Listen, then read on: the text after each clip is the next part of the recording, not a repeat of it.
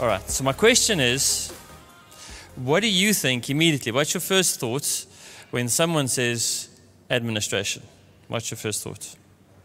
Wow. Your first thought?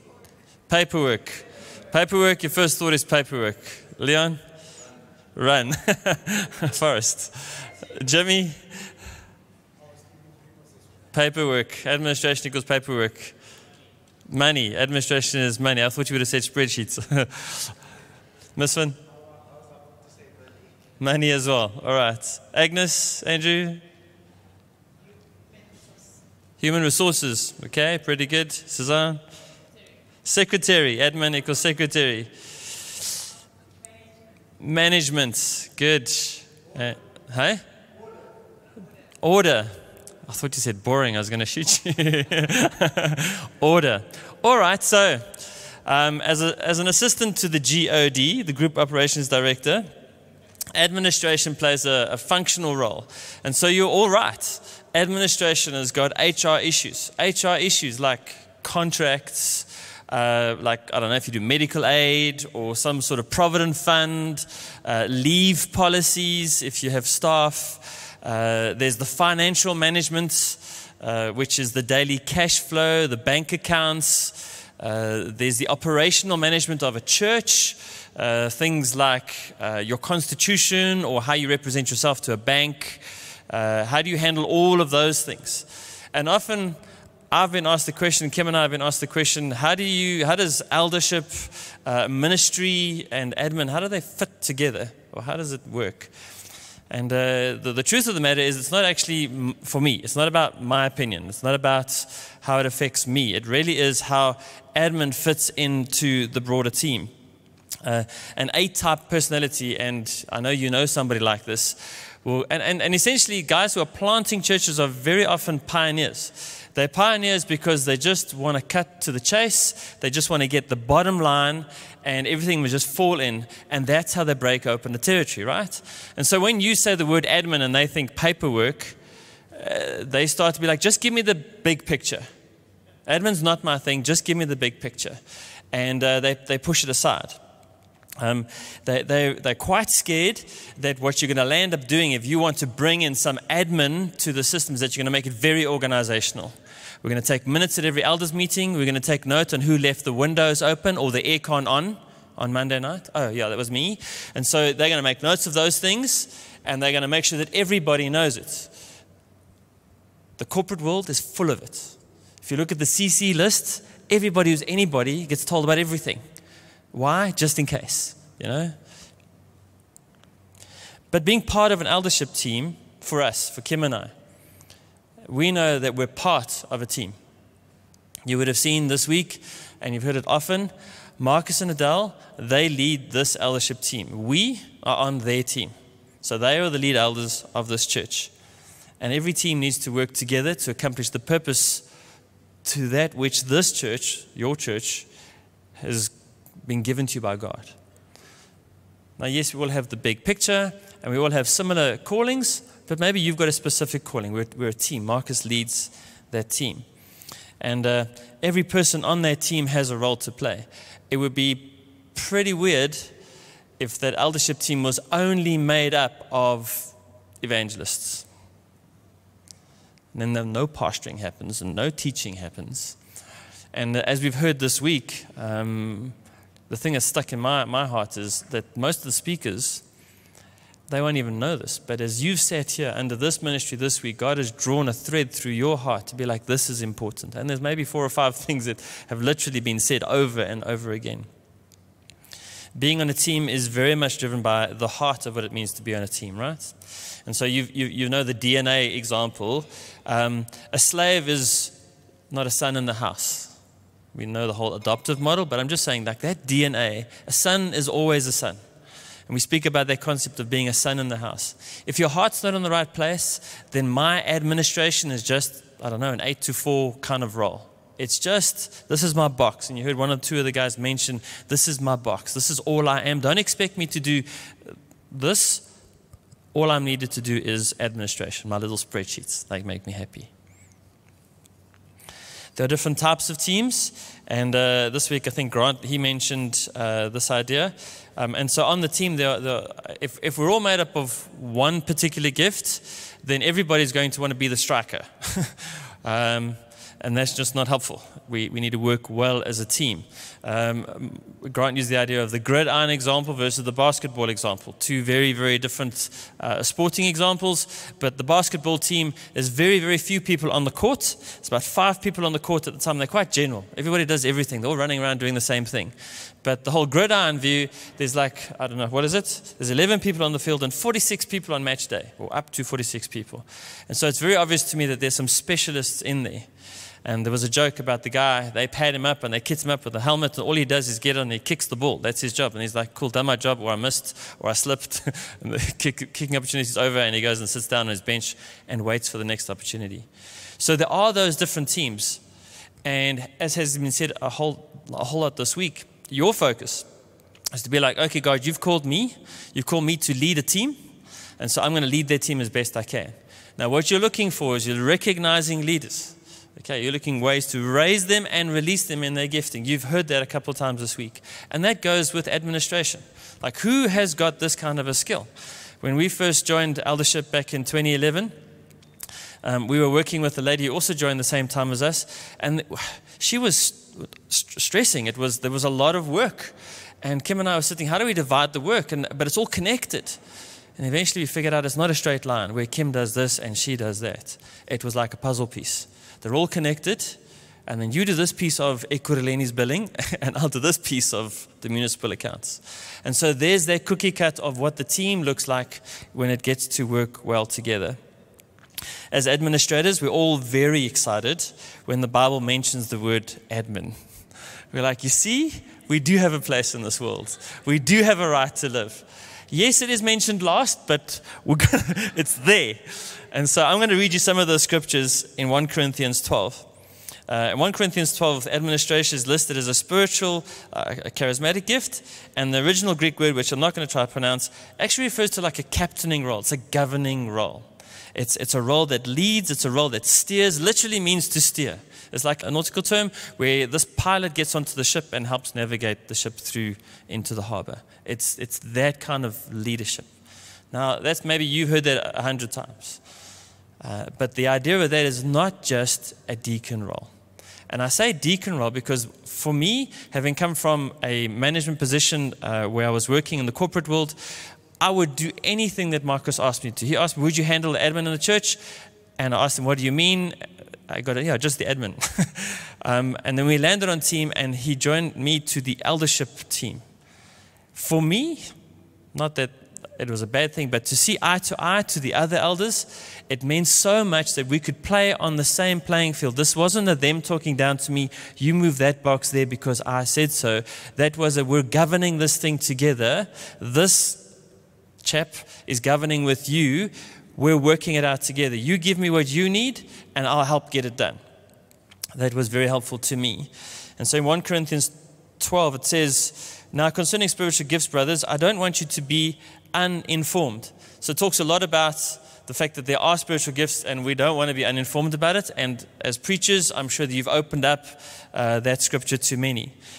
Further down in verse 4, it says, now there are varieties of gifts, but the same Spirit. Isn't that a good thing? There are varieties of service, but the same Lord. There are varieties of activities, but it is the same God who empowers them all in everyone. Isn't that a lifesaver? It's the same God that empowers us, empowers me to have the grace for what I can do and the grace for what Ryan can do and anybody else. To each is given the manifestation of the Spirit for the common good. That speaks of team. It speaks of team. And in 1 Corinthians 12, 27, 28, this is where all the administrators get excited. It says, now, you are the body of Christ, individually members of it, and God has appointed in the church first apostles, second prophets, third teachers, then miracles, then gifts of healing, helping, administrating, and various kinds of tongues. Now, that's freeing because administration is part of that team that gets the job done. Now, we will lean to one way or another. Okay? And administrators have got a bad rap because administrators often like the detail side of life. And they're often quite, earlier this week, one of the guys mentioned like a personality type. They're often quite, because they're detailed, they can be quite narrow-minded and quite focused. And sometimes it is difficult for me to see the sun above the clouds because actually I'm the one moving the boxes around underneath the clouds and everyone's just casting vision. It's wonderful up top because it's blue sky and anything's possible.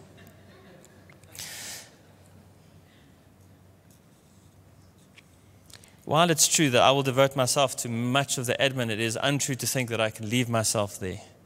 The whole focus of the church is what, as Ryan was saying, is what Jesus has called us to.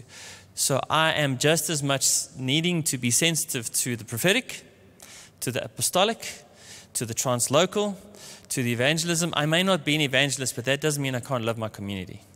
Right? Simple. So, is administration contrary to organic life?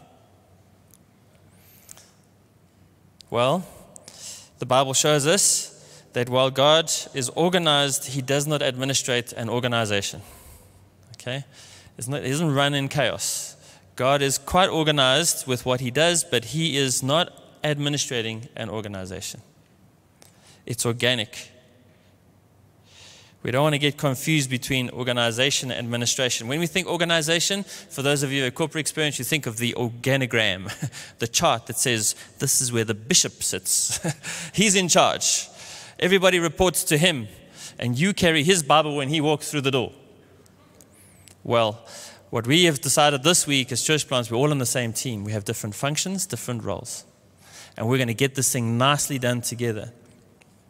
And so we don't want to just settle for confusion or chaos. It's not fun. It's not fun.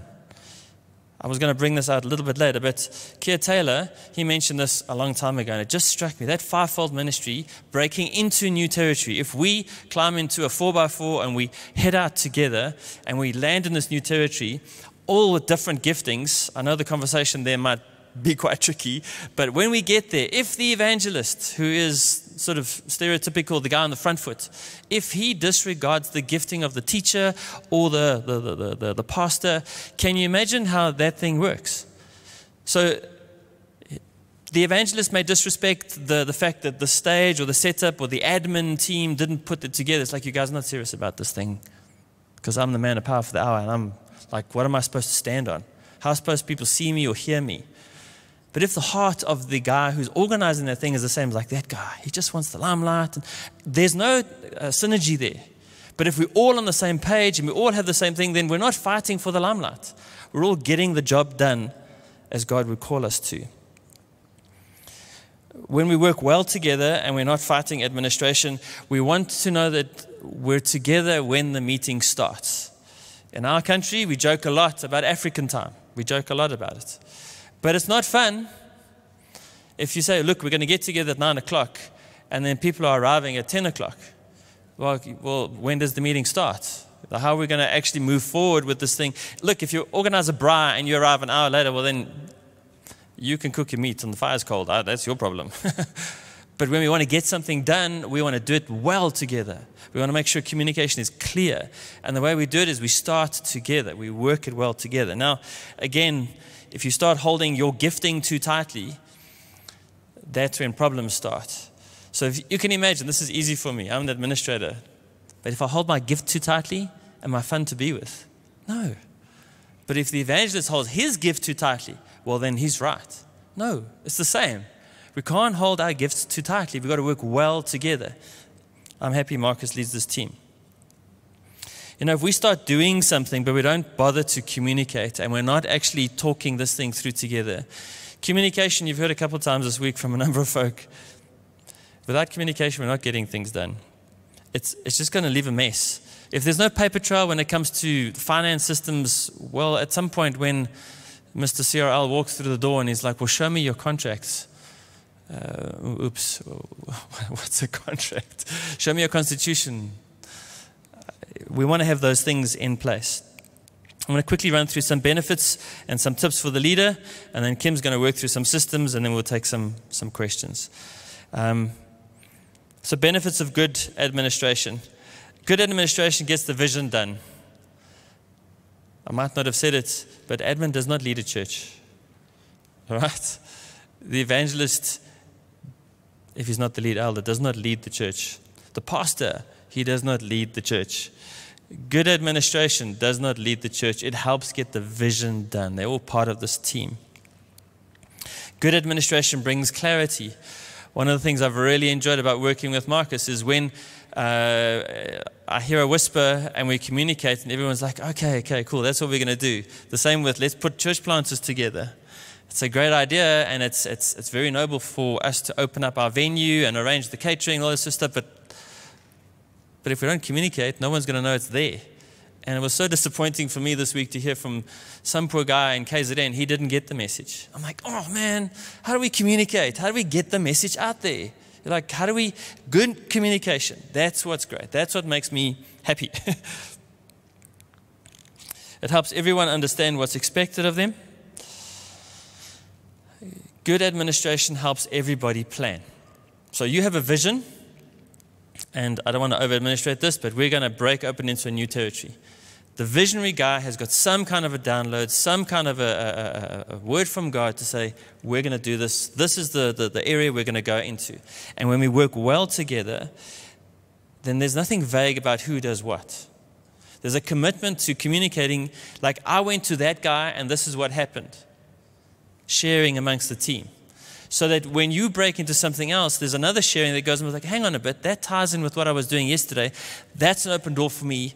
Let me go. And it's like, if you've worked in an open plan office, it's chaos because the person sitting next to you is talking about their problem and the person sitting next to them is talking about something else. But every now and then, that open plan office is so helpful because you're like, wait, they're struggling with a problem and I'm struggling with the same problem. Let's put our heads together and then the problem gets solved. That's just open-handed stuff. Good administration frees you up for the apostolic. If your calendar is one big fat mess, well then you've double booked, you've disrespected the person. You said, yeah, we'll hook up on Tuesday, but you've already connected with, or you've said that you'll connect with somebody else. It's disrespectful. It's not going to work. So here's some tips for the lead guy from the admin team. No, I'm just kidding. It's really helpful if the lead guy doesn't get bogged down with too many details. Even if you're an administrator and you lead, it is helpful that the lead guy doesn't get bogged down with too many details. Allowing them to have the time to think through things. You know, a lead guy that can manage well, can delegate well, we're going to get the work done. If his team communicates what they've been doing to him, then he's got the sense, or she's got the team, the husband and wife team, they've got the sense that they're doing that which they're called to. We're making headway. But if you give an instruction, let's go and pray for this family, but there's no feedback, no testimony, well, then you're just in the dark.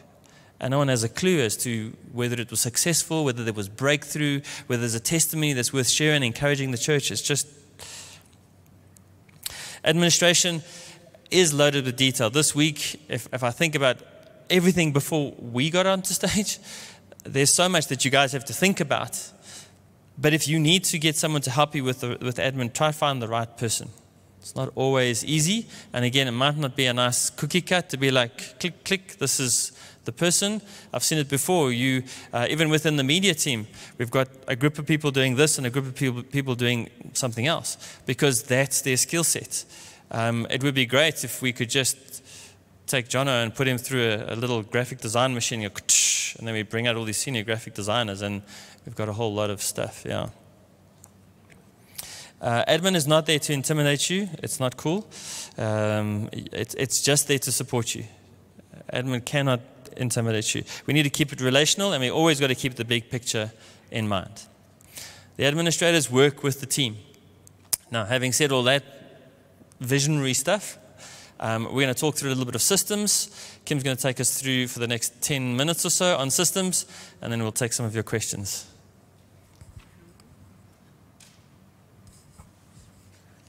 Good morning, everyone. So I love spreadsheets, and I know what you're thinking. It just must be God then. And I do agree with you. It is anointing. I love it. You can't get me away, and the longer the formulas, it's just beautiful. Yeah, macros. All right, my favorite verse on administration is in Proverbs 24. One day, I walked by the field of an old lazy bones. This is from the Message. And then past the vineyard of a lout. They were overgrown with weeds, thick with thistles, all the fences broken down. I took a long look and pondered what I saw. The fields preached me a sermon and I listened. A nap here, a nap there, a day off here, a day off there. Sit back, take it easy. Do you know what comes next? Just this. You can look forward to a dirt-poor life with poverty as your permanent house guest. And so, yeah, one day I was just wondering all this stuff I do up in the office over there. If I didn't do it, would anyone know? And I was just encouraged with this verse. If you leave it, it's going to grow.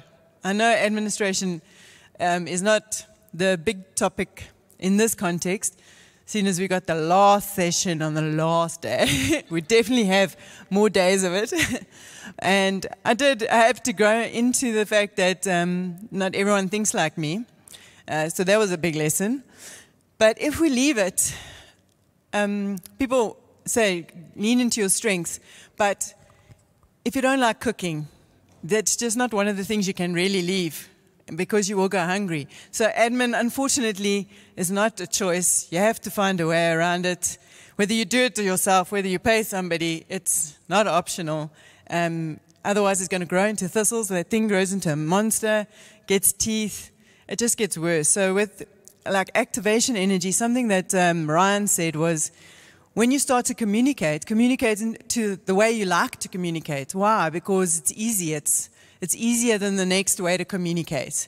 So with anything you do, there's a little bit of an activation energy. But if you leave it, and then tomorrow it's double, then you need actually a little bit more than double the activation energy, and then it grows a bit more.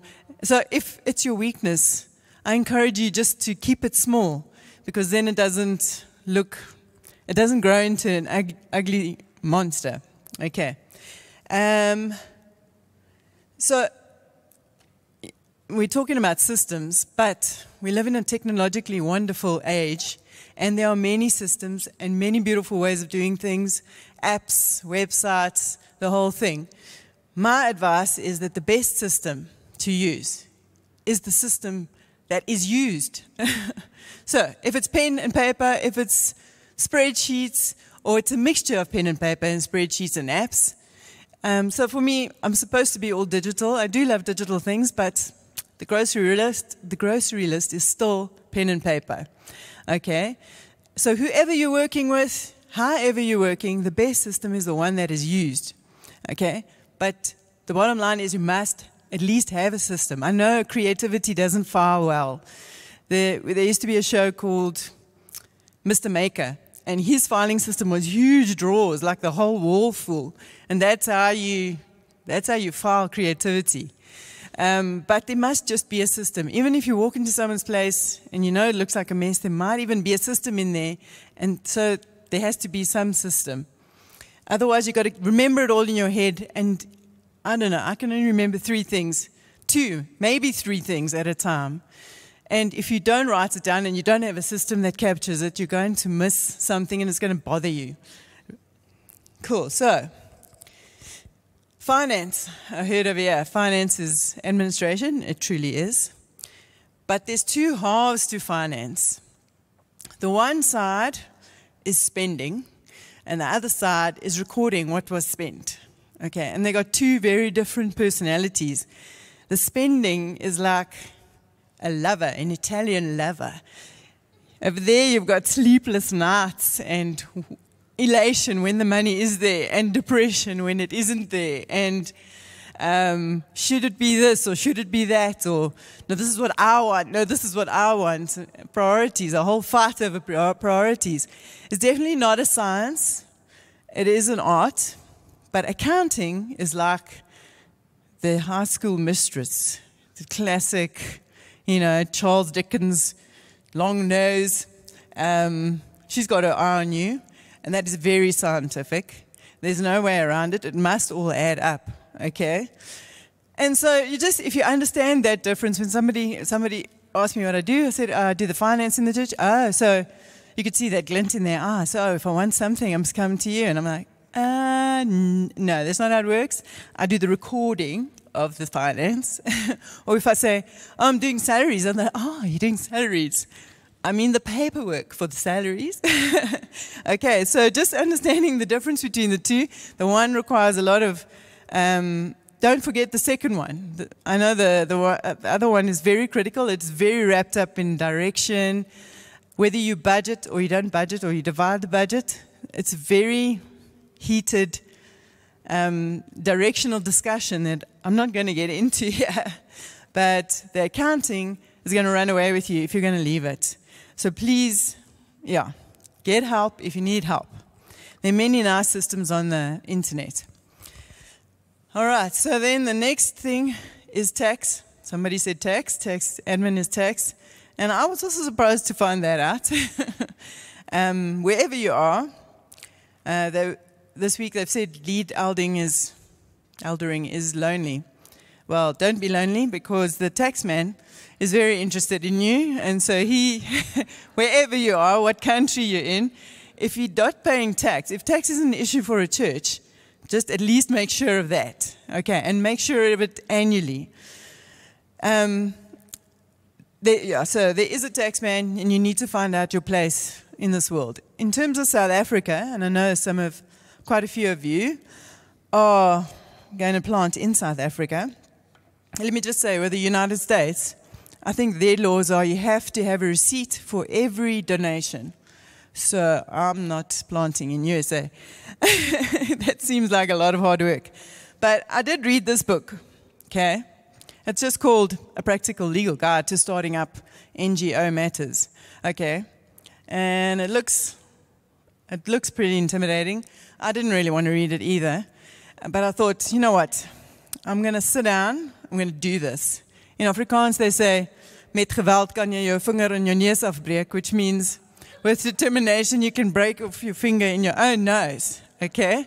And that was what I was going to do to get through this book. But good news is, about that part of it, which is 70%, is literally just the law typed out. And you can skip it. It's wonderful. You just get to the end there, and it's beautiful. The next half is about 4 ways you can register your church. But 2 of them don't. This is NGO. 2 of them don't actually count for churches. So that's even half of that. It's actually very nice nighttime reading. And if you pay me money, I've got 2 pages photocopied of the important stuff. So I'm trying to reduce your activation energy on this, okay?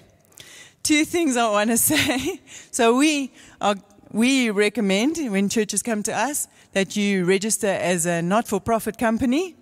You do that on the CIPC website, and people know how to deal with not-for-profit companies. People like banks, they don't ask you to sign your own life away when you got that certificate.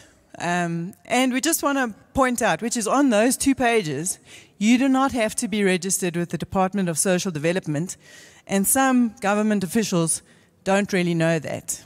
So just don't do it. It's a lot of paperwork, unless you want grants for some activities that you do that are tax-free. Don't do that. Okay. So last thing on tax is, as a church, South Africa generally loves you because you help a lot with the people. And you can apply for tax exemption on your income tax, not as your pay-as-you-earn. I'm sorry about that, I did look into it. But not pay-as-you-earn, only income tax, but just make sure you are registered. Otherwise, your income is taxable. Get that sorted out. I've thought about these things in queues at SARS, and this is why it's very fresh in my mind. Not fresh, but like firmly implanted. Just do those things before they grow into monsters. All right. Good. Those are the 2 big sections I just wanted to cover, was the finance and the tax. Other than that, rosters. Okay? A good system is the system that's used, and if you want, whoever's heading up the main section of your rosters, which is usually the worship team, make sure they're comfortable with it. And we've got we can tell you what it is. It's an Alvanto from Australia, but there are quite a few systems. You just got to find the one that you're comfortable with, that you can pay for, that is accessible not only to you but to other people, because that's the best. What's the first thing you do when you shepherd people? Well, my thing is, make a list of the people, and so then have a system for that, okay, and use it. So with the rosters, just with the tea and coffee, I just want to make a point of this. We've been around the bush. There's always a question of, do you have specialized teams to make tea and coffee and set up and all of that? Or do you have life groups and everyone in the church rotate through that? We, as a big church, we've learned it's a good thing to get the whole church to do those kind of things, because those are the things like washing dishes. Those are the things that are always referred to in sermons, like make a cup of tea, wash the dishes. And it's a point of discipling in terms of, you're part of this church, why aren't you here on time? What's the problem? Why couldn't you come early for that one day? It's a real good point of discipling. Then the calendar needs to be accessible by a lot of people. Making a paper calendar is the fastest thing to go out of date, even faster than media. So just keep it common. We use Google Calendars. If you're going to use spreadsheets that need to be shared or documents that need to be shared, use Google Sheets. Just find emailing Word documents, even across Dropbox. It just gets hairy. And then there's other wonderful communicating in different cities and different countries. You'll communicate differently. Yeah, WhatsApp is everything a lot of the time. But I was surprised to find out not everywhere. I think in America it's Slack, and definitely WhatsApp is not featuring in China. So you need to find out how people communicate best. And that's what communication is about. Unfortunately, as the communicator, you just need to find, everyone has their slight ways of communicating, and you need to find out what that is to be effective. And just use those different channels. I know to start small and then spread, but you've got to realize if you want that person to do something, don't message them in the middle of the night. But the next person, if you message them in the middle of the night, the first thing they wake up, they'll see it, they're on it. So you know what I mean. It's just working with that other person and how they communicate. There's task management systems. We use Trello. I use email as my to-do list. I even email myself. And that works for me, but it's just because I use it. So that's the bottom line, use the system. But there are many lovely task sharing systems that are free at the baseline, and unless you're using it for sharing whiteboards and things like that, you can get by with having it for free. Events and catering, when I started here, I just really wanted to design a ticket system and things like that. At the moment, there's a few things you can do. You can even do free events on Quicket. So just go and search the wonderful world of internet. Ask around if you want to. But there's lovely tools that can help you with do the thing you want to achieve. And then back to staff and human resources. Just the note with the contracts. I thought it was a bit, just not very churchy to sign contracts. But firstly, it is a government requirement. It is a lawful requirement. And it is helpful because people are put on the same page as to what you expect and what I expect. And while you're still friends, you sign this thing. And if there comes a tough time, which hopefully you don't get to, at least you can refer to that and just get to some sort of baseline, work with that, and then move forward from there. So contract is very overhead as it seems. They do have their place, they are helpful, and at the same time you are keeping the law, which is nice. Okay. I just also want to make a mention about passwords. Please have some system for your passwords, and use like really long passwords. You don't even have to really make them up. You can have systems that generate it for you, and you can use them and make them like long, like 17 characters. Because cybersecurity is a thing, and it's only going to get tougher. And your password, 123 password, is the reason why people can still hack in this world today. So please don't use the same password across the board.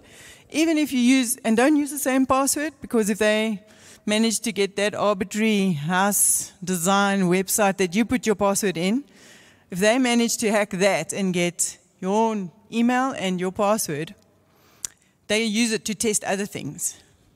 So it's got nothing, the thing they're hacking has got nothing to do with that, but they use that and test other things. So just get into a good habit with passwords. Long ones are very, very difficult to break. Short ones, quite easy. And ones with words, really, really easy to break. And that's what the POPI Act is actually the first step to cybersecurity. So I'm also annoyed by POPI because I'm on this side of the line. But we do need to respect it, and we do need to see what it's in for, because its end thing is cybersecurity. So let's do that. Especially in the UK, the United States, identity theft is big. So just from the start, work it out, get a package, a thing that does passwords, and be a good password person.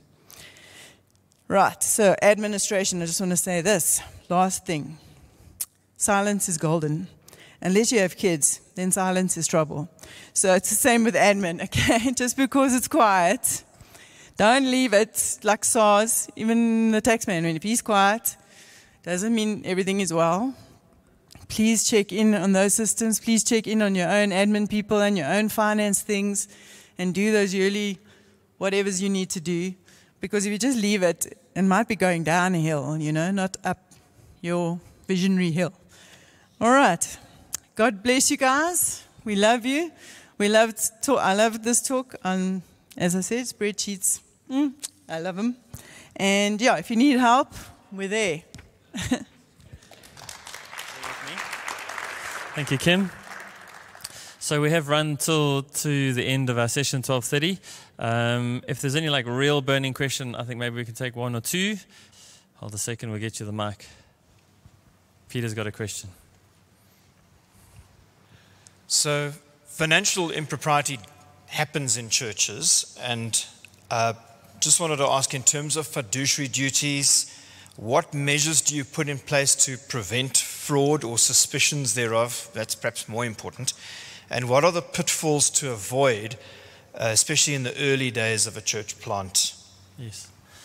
Righty, then very quickly, SARS changed the law, and we have to have at least 3 fiduciary directors on your constitution. So in the old way of doing things, all elders were listed on the constitution as fiduciary. So you choose at least 3 unrelated. And then when it comes to processing payments, those 3 unrelated, generally unrelated guys, they need to then approve of a payment. If you can, segregation of duties is super important. So the guy who gets the quote is not the same guy who processes the payment. There's some kind of connection. In Cornerstone Church and many other churches, there's at least 2 approvers. So when we make a payment on the bank, I can approve the one side. Kim normally, she creates the payment, I check it, Kim attaches the invoice and the request to pay, and then Barry or Greg or David, they will then check that same attachment. So there's a little bit of a team dynamic to say, what are you paying and why are you paying this? Oh, it's for jumping castles. What? That's the price of jumping castles. And then there's a little bit of conversation to understand why we're doing what we're doing. So, yeah. Just with Peter's question about financial accountability, I think it's like with any accountability. You can have accountability teams upon accountability teams, and then some people somehow sidestep that as well. And so checking in on your systems and not just leaving it because you don't like admin, that really is one part. And just looking into what is being paid, how it's being paid. It does need a check. From external people, not the usual people that do the thing, even though it goes silent. That is just really the best way that I've seen you can avoid that kind of thing, including the 2 people check every payment, which can be quite laborious, and I don't think every company does that or every church does that, but it does raise questions, does keep things, keeps people in touch with things.